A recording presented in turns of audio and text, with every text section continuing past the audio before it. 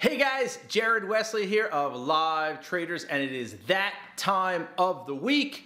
It's lecture time. This week's topic, guys, is the 3 fallacies that most traders make. Not just new traders, but even some experienced traders, guys. It's an important one because we dig a little bit deeper into psychology today. Don't worry, there's some charts in there too for those of you that can't pay attention to tech slides.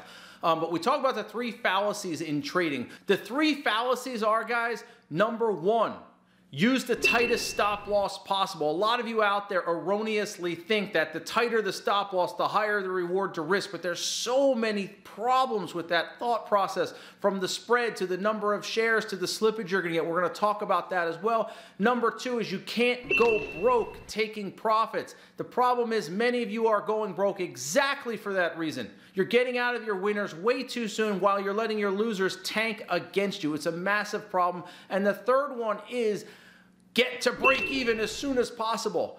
Wrong. It's another erroneous thought process. Many of you are getting to break even only to get shaken out and then watch the trade go in your direction ultimately. So those are the 3 fallacies in trading that we're going to talk about today. I think they're very important. I think it's a good lecture because we dig a little deeper into the mentality. I show you some trader results of what people have done when they have used that thought process. You can't go broke taking a profit, or you raise your stop loss to break even too soon. There's definite issues and problems with that. So I think it's a good lecture. I think you can learn a lot from it. As always, guys, if you like these lectures, please click the like button. If you like the channel, please hit that, smash that, crush that subscribe button. I'm Jared Wesley of Live Traders.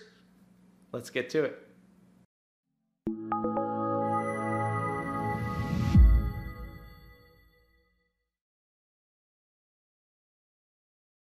This week's lecture topic, guys, is the 3 fallacies of trading. The 3 fallacies of trading. Like, what the heck does that mean? 3 things that get you guys in trouble, all right? Or slogans you may have heard, things you have read, etc., and so forth, but generally things that get you guys in trouble, and we're here to hopefully fix some of those or get you to stop doing some of them. And I would be very, very certain that most of you have done these things at some point in your trading career and are probably still doing them. That's the problem, okay? So we'll talk about that. But before we do, I have one installment this week of when will the insanity stop, right? When will the insanity stop? This one is not so much about money. It's about just the terrible, poor advice that you can get online sometimes. So let's take a quick look, okay? I'm not going to spend as much time. So this was on Reddit, actually. Dealing with large losses. So this was a little while back, but it happened to pop up recently, and somebody sent it to me. I felt like an unstoppable god and made a mistake that can only be described as completely effing retarded. How do you guys deal with it? Basically, the point is I gave up everything I've made for the entire year on one big loss. Does that sound familiar to any of you guys? Maybe not your entire year, but how about your entire week, your entire month? Anybody done that on what I call a stupid trade, where you take a trade, you don't take your stop loss, and it just keeps going against you, and you're like, and isn't it interesting, okay? And you can tell, you know, we've all been through this. Isn't it interesting how the second the trade goes against you and you realize it's probably not coming back today, right? You get that point, it's probably not coming back today. What do you start doing?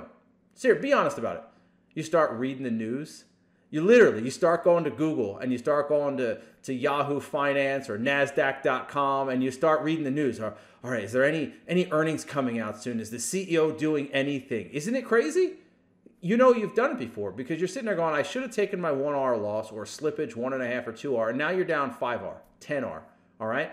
And now you're in hopium, and that's not trading, that's gambling. But that wasn't really the point of when will the insanity stop today. The point was the advice that this person received at the bottom. First line, I ride it out.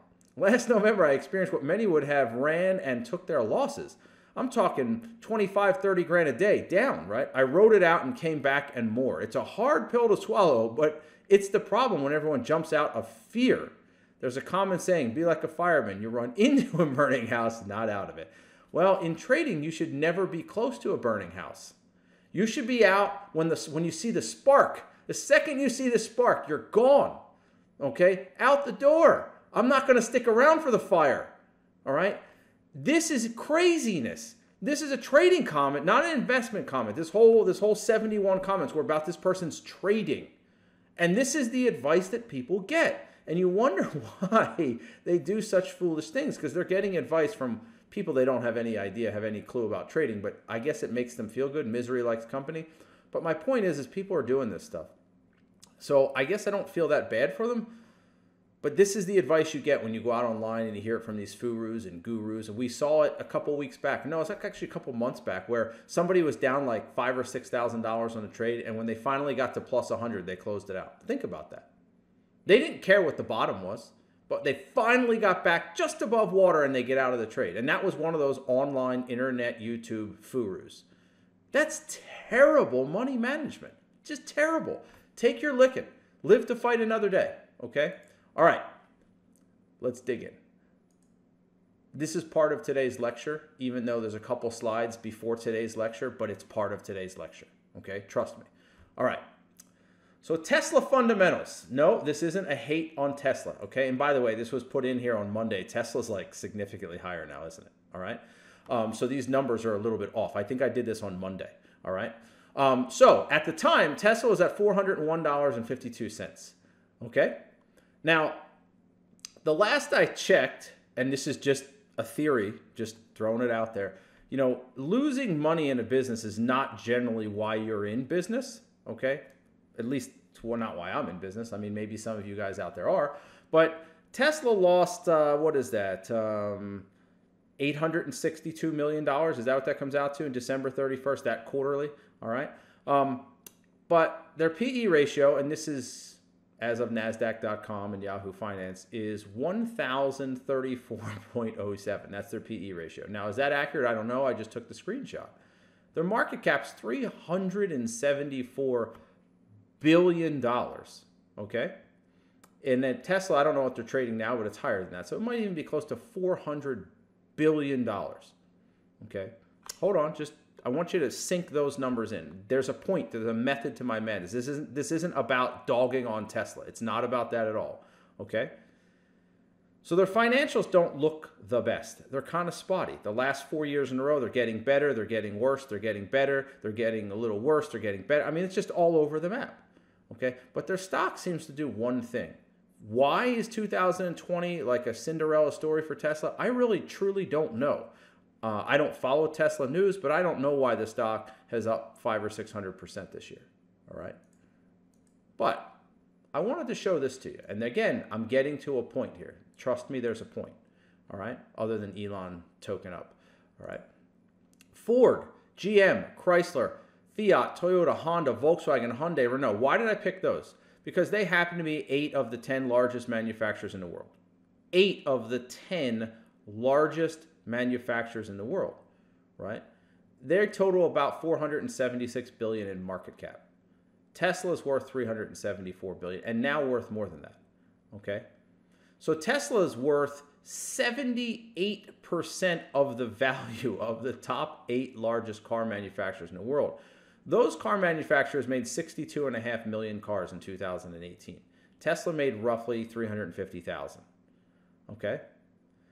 62.5 million, 365,000. Now, the other thing I wanted to throw in here is most of these car manufacturers are very profitable, especially companies like Toyota and Honda are very, very profitable companies. I think we saw on the last slide that Tesla isn't. Now you're going, Jared, get to the point already, okay? And by the way, we'll get to NKLA in a second. Yes, it's on the next slide, all right?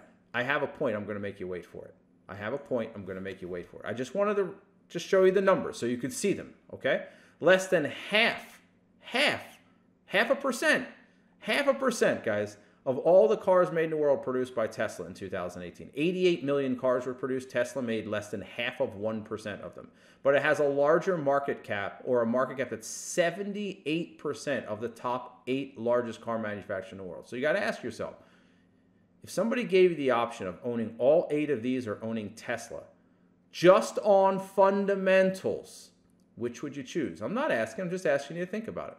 Okay, just on fundamentals, which would you choose? There's a method to my madness. I'll get to it in a minute. Okay. NKLA, all right? This is the weekly chart of NKLA. Earlier this year, this company wasn't worth the paper it was printed on, and I'm not so much sure it's worth any more than that now. I just put this little smiley face here because it says data is currently not available for NKLA financials. I find that odd for a stock that's listed on the NASDAQ, that financials are not currently available. You are listed on the NASDAQ, so maybe I needed to dig deeper. Maybe they're on a different website. But I consider NASDAQ.com to be, fairly reliable. You would hope that on NASDAQ.com, it's a NASDAQ stock, they would at least have the financials for NKLA, right? Method to the madness is coming. They don't make any money, okay? Their estimates are minus 30 cents a share. Yeah, not such a good thing. Last I checked, they don't have a working vehicle. Last I checked, the SEC is investigating now for, I don't want to say fraud, but potential fraud. Okay, because when you show a truck moving and it's literally rolling not under its own power, but because of the law of physics, that's a problem. You're sitting there, okay, Jared, that's great. What does this all come down to? By the way, I just wanted to show that. Nikola refutes fraud claims, but acknowledges that its truck wasn't driving itself. They admit to faking the video of driving a prototype in a weak response to allegations. These are news reports from a couple days ago, okay? How does this company have a market cap that's nearing $15 billion? How does Tesla have a market cap that's 78% as big as the top 8 largest car manufacturers in the world? The point I'm getting at is fundamentals just don't matter. They're irrelevant. I mean, wasn't it but a year ago that Elon Musk got a slap on the wrist because basically he came out, and if anybody else made the comment he did or the tweet he did, they, I don't want to say they'd be in jail, but they would have gotten a much bigger backlash than he got. So I'm commenting because so many of you guys out there are looking at fundamentals. PE ratios, the management team, the CEO comments on TV or social media, Elon Musk, financial statements, balance sheets, economic conditions. Guys, all of these things are being massaged. Trust me, they're being massaged. Okay? Have you ever, and I'll get to it on the next slide, have you ever seen a CEO come on television and say, yeah, our company's in hot water right now, man. We are in some serious trouble right now. If I were you, I'd stay away from our stock like the plague. Have you ever heard the Nikola CEO come out and say, yeah, we actually don't have a working vehicle? No, they dance around the important stuff because it's an illusion. So what I'm getting at, guys, is the stock market is just based off of perception. And that perception is not always based off of actual information. It's based off of what you're hearing on television, what the CEO is saying on Twitter or on TV, right? It's based off of accounting statements that aren't always, let's just say, honest. I think we found that out with Enron, WorldCom, right? So why does the world spend so much time looking at these things? Why do you guys spend so much time looking at these things? They're all massaged. They're all manipulated. Why? For the purpose or the betterment of the company. Not the betterment of the investor, the betterment of the company. If I can get you to believe something, what is that? I think Hitler said it. If you tell a lie long enough, it becomes the truth, or tell a lie long enough until it becomes true. I can't remember what Hitler said, something to that effect. Somebody will get me the right quote. This is basically the practice of CEOs. Lie to people long enough so that they believe what we're telling them and they buy our stock and make a company like NKLA worth $15 billion so we can get more investor money and the stock price will raise. I mean, 1,000 PE ratio on Tesla. 1,000. That means the stock price is worth 1,000 times more than their earnings. La La Land? Will Tesla ever be worth that kind of money? It's very hard to say and super early to say. Okay? There it is. If you tell a big enough lie and tell it frequently enough, it will be believed. Somebody always gets me, right? So fundamentals are not relevant to your trading. So now I'm bringing it back to trading. Fundamentals have no relevance whatsoever to your trading. Think shock value. That's what CEOs are thinking. Let's come out and say something that will push our stock higher. There's an agenda. All stocks look cheap and buyable on their way to zero. This is one of my favorites because you guys come out and be like, but Jared, it's really cheap. It's got to go higher. No, it doesn't. It's cheap for a reason. Wait, there's too much common sense. Let's just stop right there.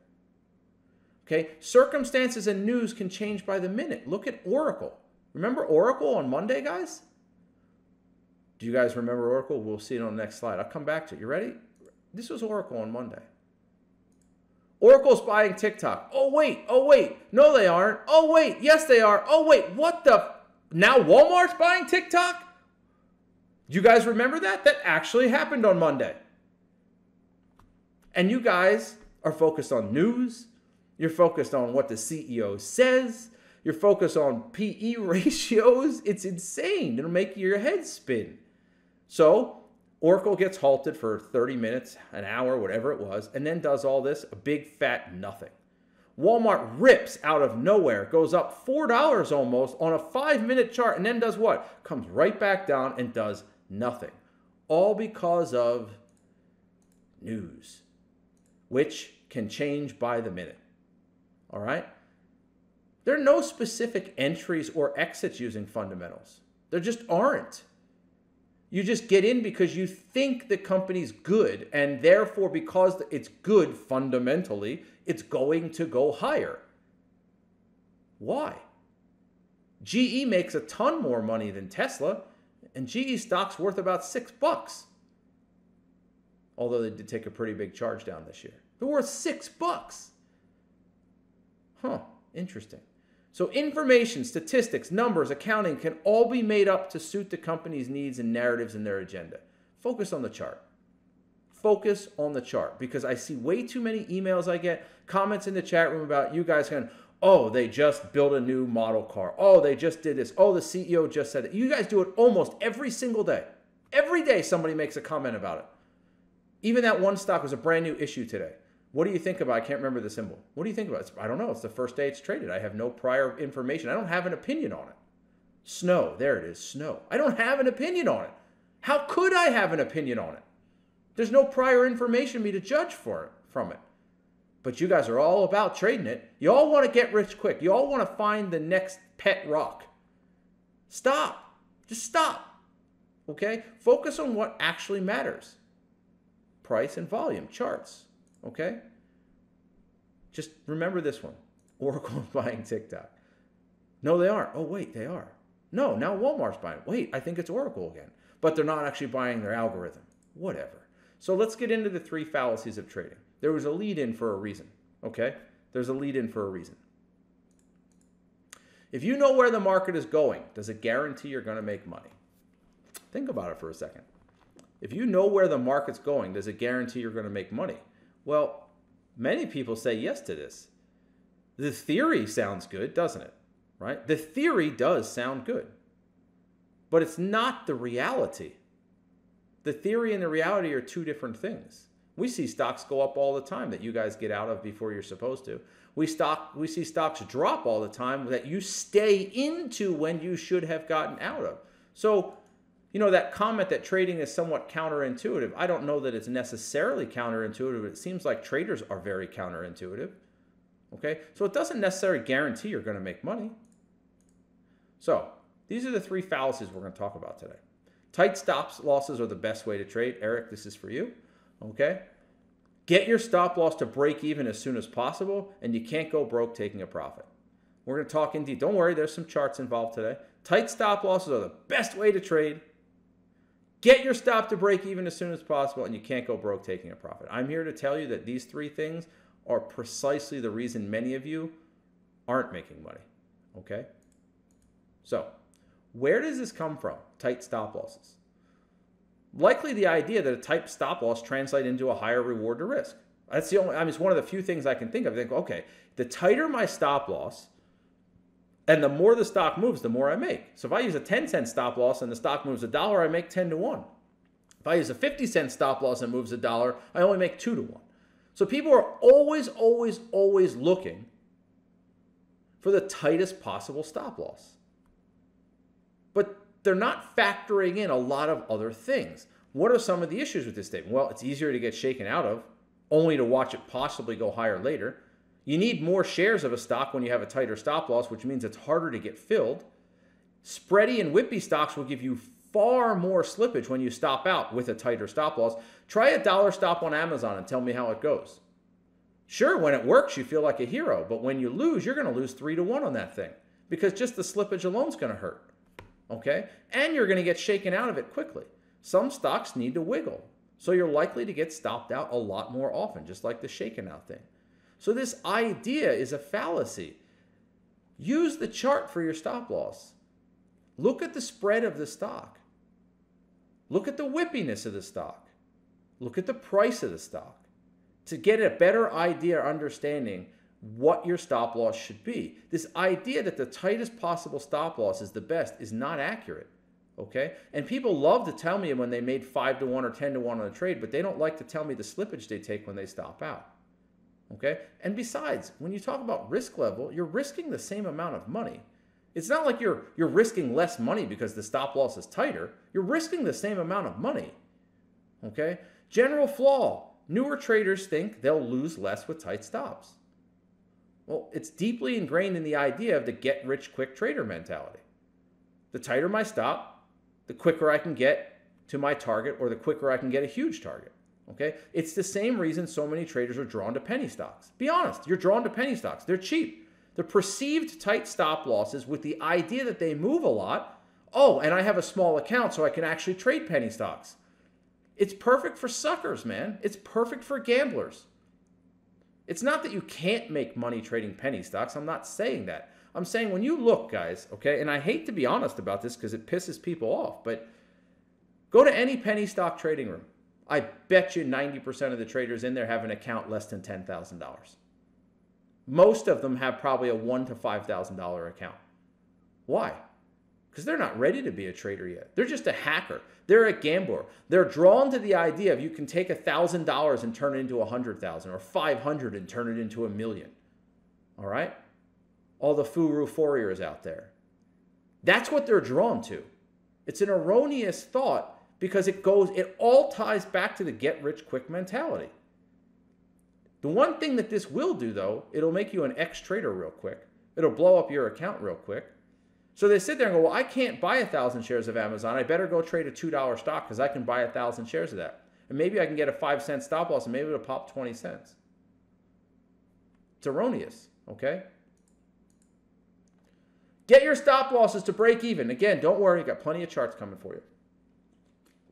I know you guys have a hard time focusing on text slides. I know. You like the sex appeal. Get your stop to break even as soon as possible. Guys, break even stops are a mental crutch, period. For 90+% of traders, they're a mental crutch.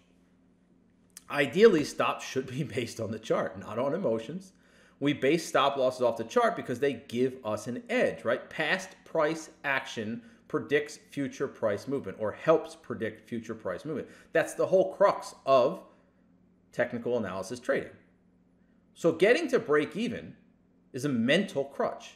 It's something we do to, quote, handle the trade, right? There's something about Mary. You know what I'm talking about, those of you know. The chart has no idea where break even is. The chart has no idea what break even is. The chart doesn't know where you got in. And remember, not everybody in the world is trading 3-bar plays, breakouts, and buy setups. Unwall just bought a buy limit on BABA today. Bought it on a pullback in a semi-random area. The chart doesn't know where break-even is for you. So why would you base break-even? Or why would you get to break-even without basing it off of the chart? It's a reaction based on having a stronger fear of loss and hope for gain. Admit it. Admit it. It's a reaction based on having a stronger fear of loss than a hope for gain. Why do traders let losers run and cut winners short? Ego and fear, that's it. It's a fact. It's a fact. You need to accept this fact. Okay? Now, are there exceptions? Yeah, you guys are sitting there going, wait a second, Jared, what the hell are you doing here? You break even, you move to break even on your stops all the time. On every damn trade you do it. I do. And it's two things. It's a mental crutch. You could have to admit that because it is. It's a mental crutch. And two, I find it to be profitable for my style of trading. But many of you out there moving your stop to break even, just be truthful about it. You haven't back tested it over 500 to 1,000 trades. You haven't. You haven't done it. You're just doing it because it helps you mentally as a crutch. Okay? Some of you have done the back test, but most of you haven't. So you don't even know if moving your stop to break even is more profitable than not moving your stop to break even. So it's a mental crutch because of fear. Your fear of loss is stronger than your hope for gain. Okay? It's just flat out is. Now, this is what I want to get at. And this is the fine line here. We're dancing a fine line. Every trader has to manage one thing first, themselves. You have to manage your personality first. Okay? We all do. We all have to manage personality first. So I don't mind a trader having a slight mental crutch. But the fact of the matter is, to learn proper trading, you should be using a style that's conducive to your personality but still makes money. And you're not going to know what that style is in your first 3 or 4 months. You're still going to learn it.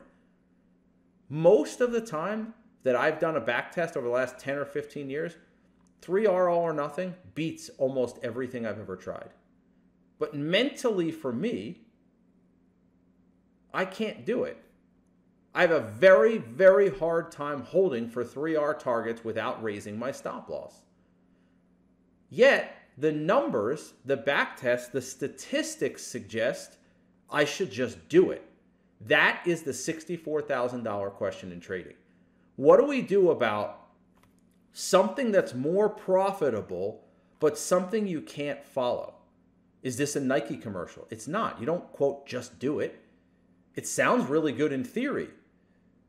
But breaking your plan is a sure way to the poorhouse.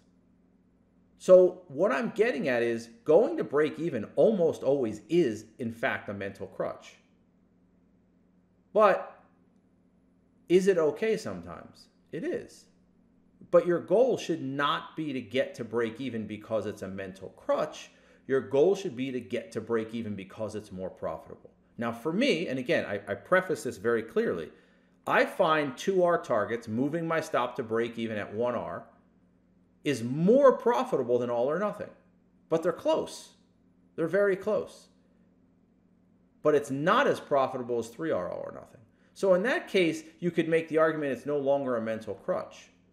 But the problem with you guys is you don't know that. You haven't done that back test. So you're just doing it because it's a mental crutch. So my point simply is, generally speaking, over the long run, not right now, we're in some choppy markets, moving your stop to break even is not generally a good idea. Holding to target, and I'm not saying all or nothing is the be all end all. Moving your stop based off the chart is what I'm getting at. Move it up on a bar by bar. Move it up on a pivot. But don't just randomly move it up because you want to move it up. Unless you have a back test of at least 6 to 12 months, 500 to 1,000 trades that says it's more profitable to do so. Okay? Can't go broke taking profits. One of my favorites. It's completely erroneous thinking. The only world in which this is not erroneous thinking is if you have 100% batting average. Right? It sounds good in theory, right? So does communism. Yeah, going all political on you, I know. But it does. It sounds good in theory. So you can't go broke taking a profit. I mean, if you get out when it's green, you're making money, right? Yeah, if you have 100% batting average, sure. But nobody has 100% batting average except for most of the gurus online. They all do because they're perfect. Okay? In reality, the only way this works is if you never lose. But we all lose. We all lose. So balancing your win-loss ratio and your batting average is key here. This creates a positive expectancy. But most traders don't do this. They either have a high batting average and a really low win-loss ratio, or a high win-loss ratio and a low batting average. Now, I'm not saying that's a terrible thing per se, but most traders, they go broke by doing exactly this. because it takes one loss to take out 5, 6, 7, 8 winners. Admit it. You can't go broke taking profits. Most traders do this out of fear. It gives them an excuse to sell. It gives them an excuse to break their plan. But this is exactly how most of you guys go broke. Can't go broke taking profits. I want you to think about this for a second. Trader has an education. They took professional trading strategies. They took a course somewhere else, wherever. They got an education somewhere. They become technically proficient. Usually have more winners than losers, meaning their batting average above 50 or 60%. They're usually able to create a compelling gap list and locate actual patterns, genuine patterns. Overall, this trader feels pretty good about their approach and their progress. But all too frequently, they're break even at the month's end. Next month will be better. I'm so close, I can feel it. Next time. Sound like anybody you know? Got an education, relatively proficient. They tend to win more than they lose. Build a decent gap list. They're able to recognize buy setups, breakouts, W bottoms, M tops, whatever. 3-bar plays. Overall, you're feeling like, hey, man, I'm doing all right. And then you're break even. Now, I'm not talking about somebody in the first month or 2 or 3, but you're a year in. You're 2 years in. Maybe even 3. Some months you're up, some months you're down, but really you're just kind of treading water. But I'm going to get it next month. I'm so close. Everything we just talked about, those 3 fallacies, is why. Okay? And now, let's take a look. Remember this trade? I think we went over this last week. Okay? Forget about the high-level gaps with good relative strength, blah, blah, blah, blah. Okay? So what happened here? The first trade on GM stopped out, right? Wide range red bar followed by a wide range green bar. That's a turnaround bar play. You got in right here. You stopped out right here. You got in right there off the open. I did anyway. I should say me. I got in right there. Stopped out right there.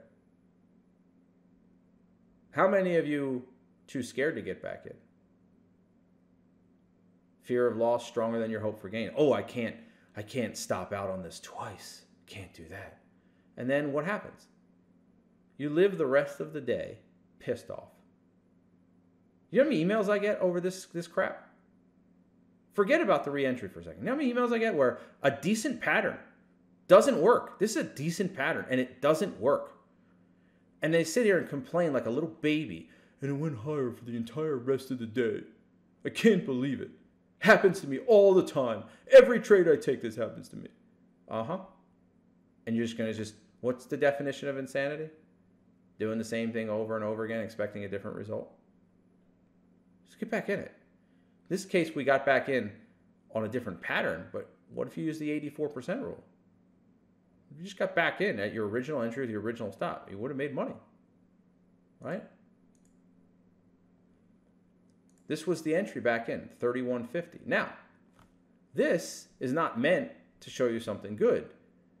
You're like, wait, what do you mean? You told us to get back in. We make all our money back. This was a mistake I made last week. So I got back in, not that it was a bad entry per se, stopped out on the first trade. You can see it. I was down $539. Take a look at the top here. All right, I lost $539 on the first trade. Okay, the second trade, I'm ready to get back in. You can see my shares right there, right? Got about $1,000 risk on this, 2,000 shares, 50-cent stop loss. Whoops, sorry. My bad. Moved on too quick. And what did I do? I nickeled and dimed it, and I got out for like a $300, $400 gain. Can't go broke taking profits. It's exactly how I did on this trade. If GM was the example of how I traded on every trade, I wouldn't make any money ever. Can't lose 500 on the first. Have the second trade. Let's go back. Have the second trade go to, what was it? 33.25. I mean, that's a $1.75 move. This is what most of you are doing, though. Maybe you stop out on your first trade, and what do you do on your second trade? As soon as you get your $500 back, you get out. That is the definition of you can't go broke taking profits. But you guys are doing this all the time. Many of you won't even get back in it, and the ones that do get back in it, you're just happy to get your money back. Is that how we should be trading long term? What happens here on this next one? Nice gap. We saw this last week too. I'm doing this on purpose.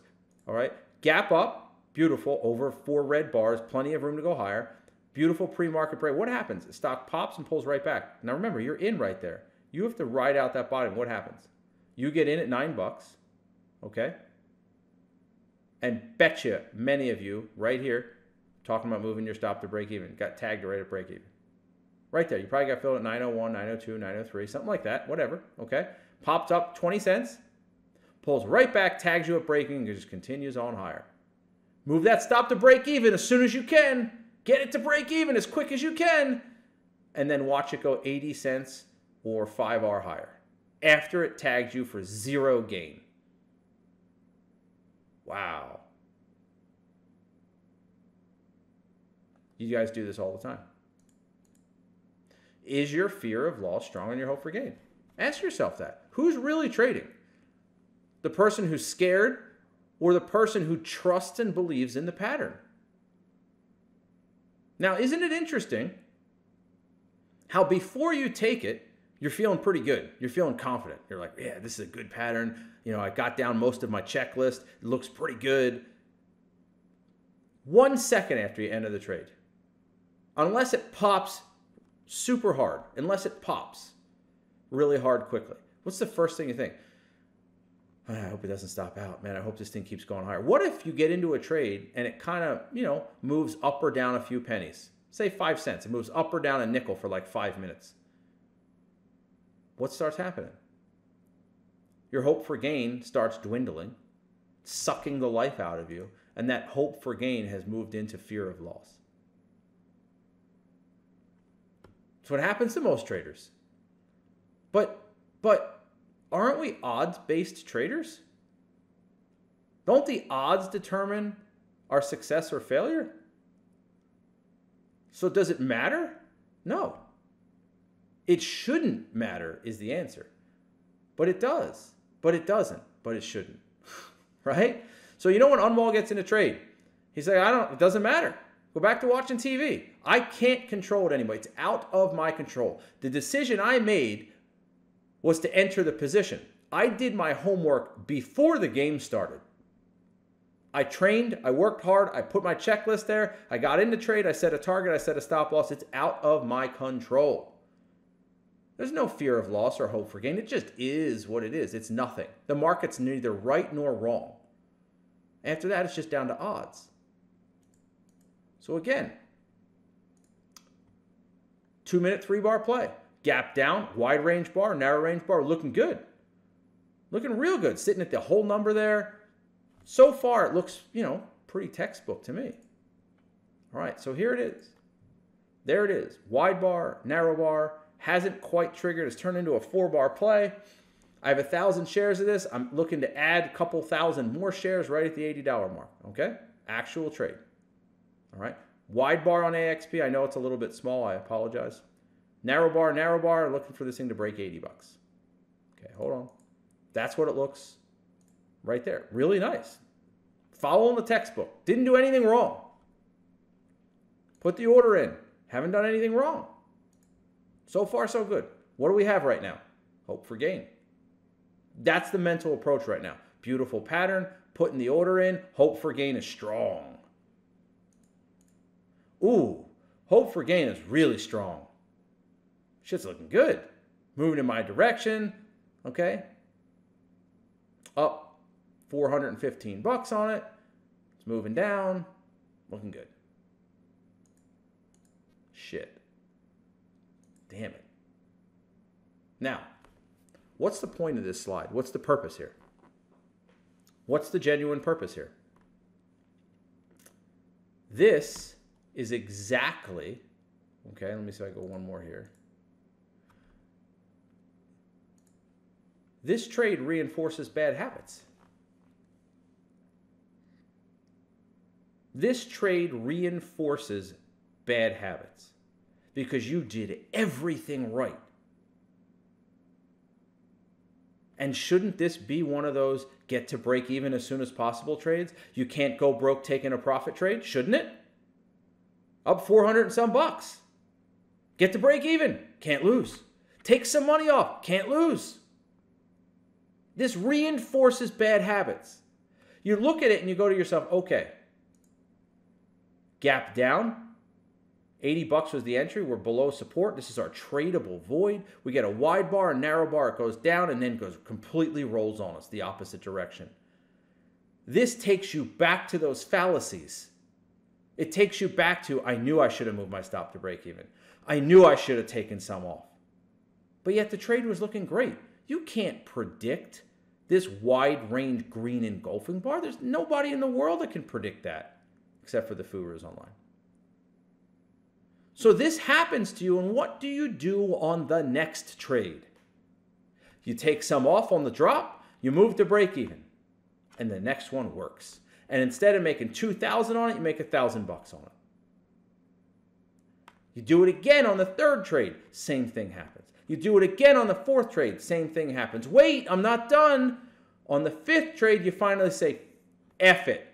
I'm following my plan come hell or high water. Boom, this happens to you again. Son of a bitch. Murphy, man, the market just knows you. You're trying to play the market. The market can't be played. Only you can be played. Has it ever happened to anybody like that? You take this trade and you manage it perfectly to your plan. Pissed off because it looked great, perfect, doesn't work. Next trade, you say, I'm not doing that again. So the second this stock starts to come back against you on the second trade, the second time you take it, a similar pattern, you move to break even or take some off.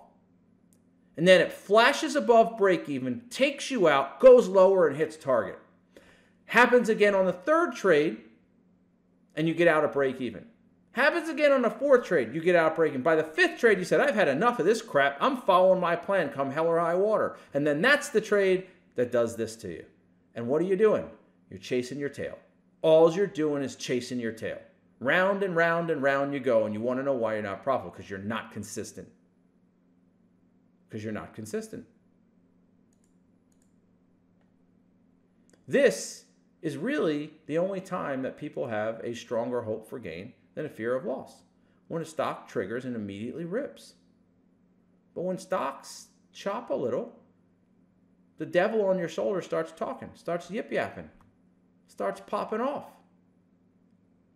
starts to put doubt in your mind. This is the only time that you don't have doubt in your mind because they just hit so hard. You can't mess this up. It's the only trade you can't F up because it hits and runs so hard you're at target before you can even get your hand on the mouse button to get out of it. Sell, market, market, market. But when they don't do this, you're starting to think, man, it hasn't gone. It's been 32 seconds already. I'm on a 60-minute chart, and it's been at least a minute already, and this thing hasn't gone up $9 yet. I'm not up 4R yet, and we're up it's 2 minutes now. Oh my gosh. Breathe.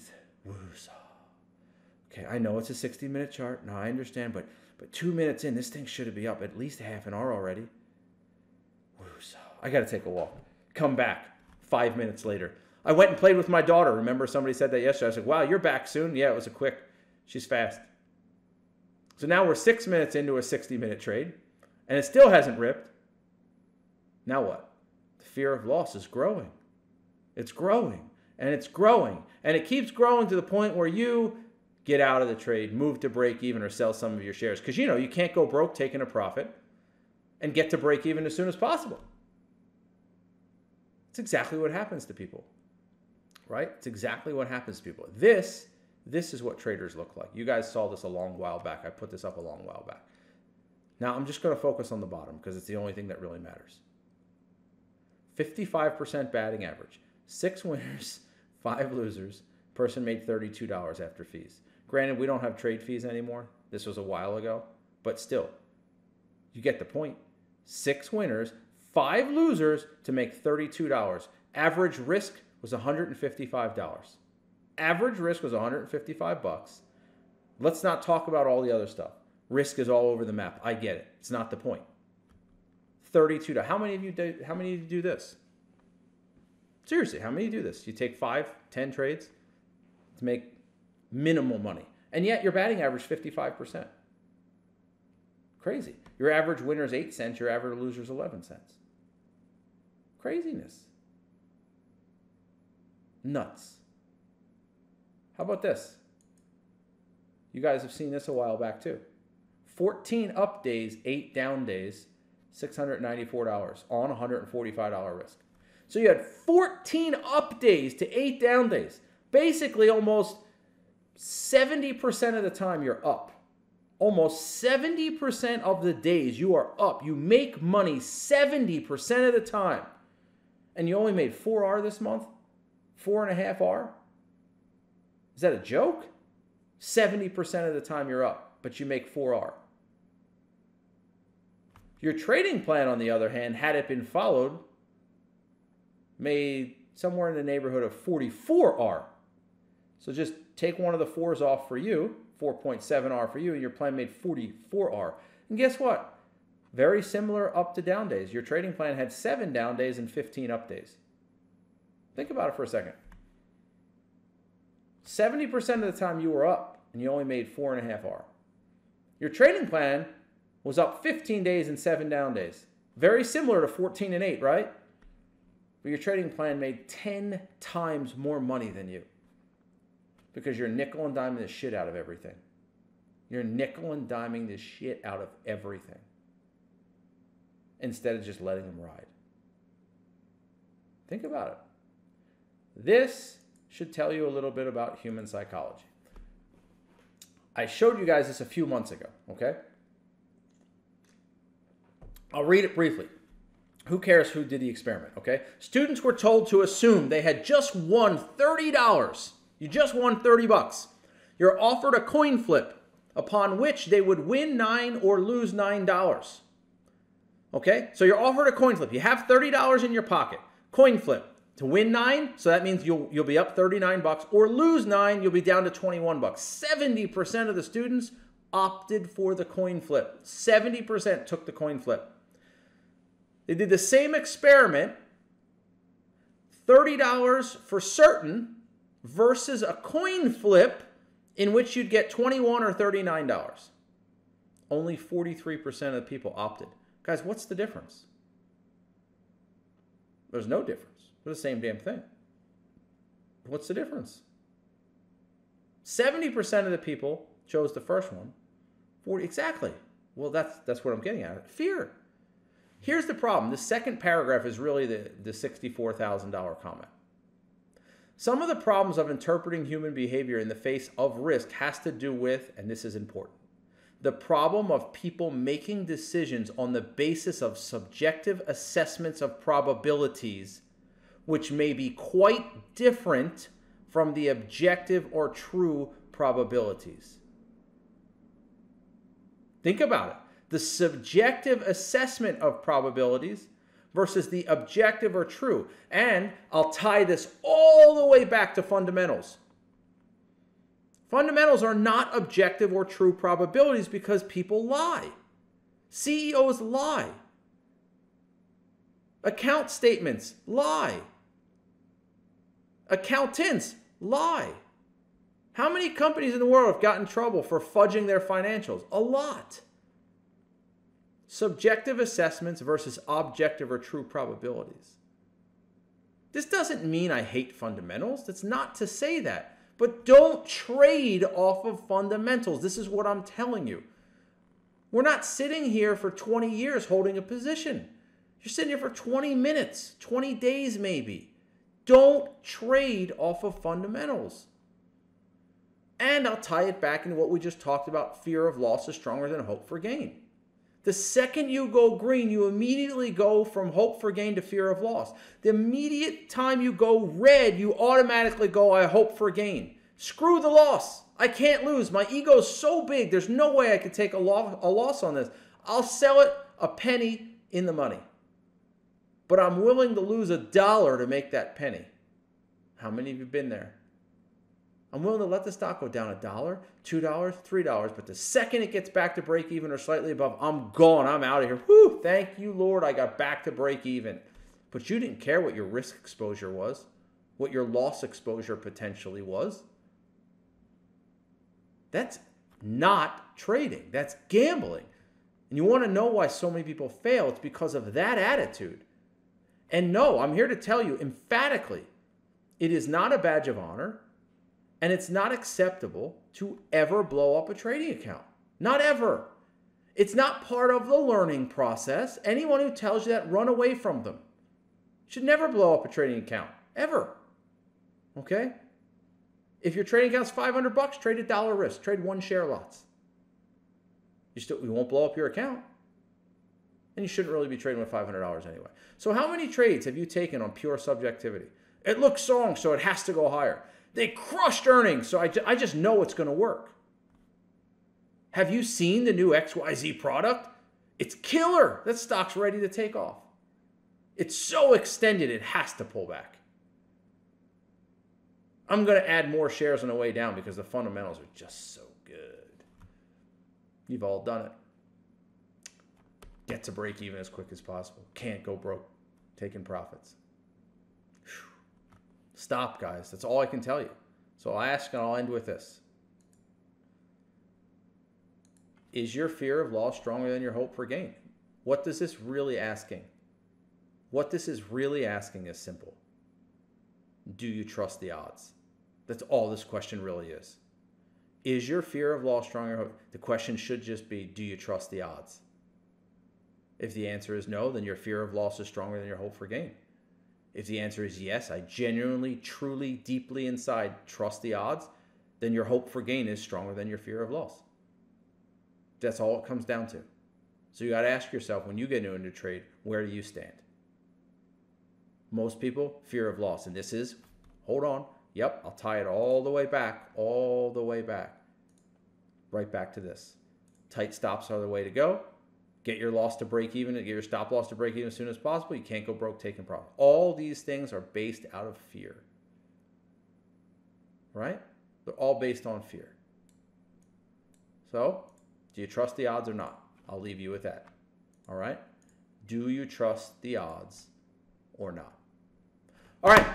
Hope you guys enjoyed that lecture. Hope you got a little bit out of it. And I hope it will help you adjust or change your trading to be more profitable. I'm Jared Wesley. We'll get back at it again next week.